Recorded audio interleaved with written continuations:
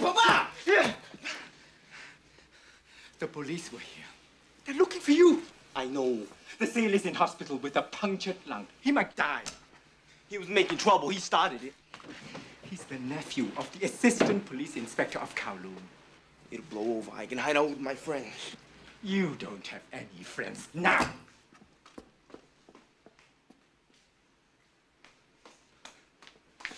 Come on,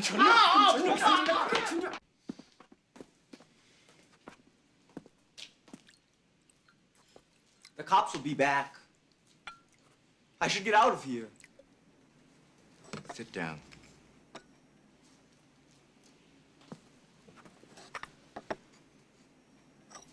I've thought a lot about this for a very long time.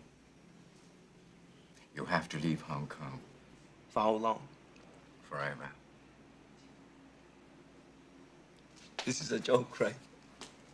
You're joking.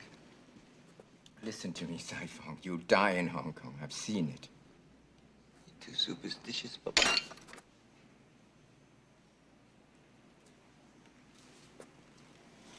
You're a man now, almost. You have a right to know everything. You had an older brother, you see. He died in childbirth. The demon took him away from us. The firstborn man-child is very valuable. So when you were born, I named you Saifong, a girl's name. We dress you in dresses, so the demon wouldn't know I had another son. I made you speak English, also we could fool him. But now he knows. And he's coming for you. You must leave tonight. Wait, Papa, where can I go? You love American movies. You love American cars. You go to America. America? I was in America on tour with the Canton Opera Company in 1940, San Francisco, doing The Drunken Princess. November 27th, you were born. That morning, I got you and 3 good reviews. I was very proud. Come here, come here.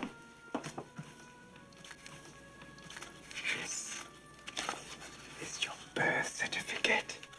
Bruce Lee. It sounded very American.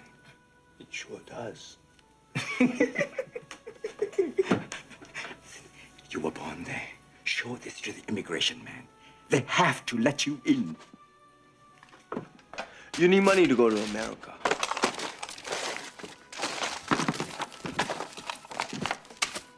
It's yours. I saved it for you for a day like today.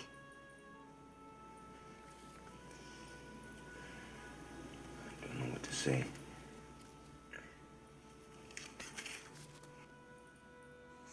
You'll do better.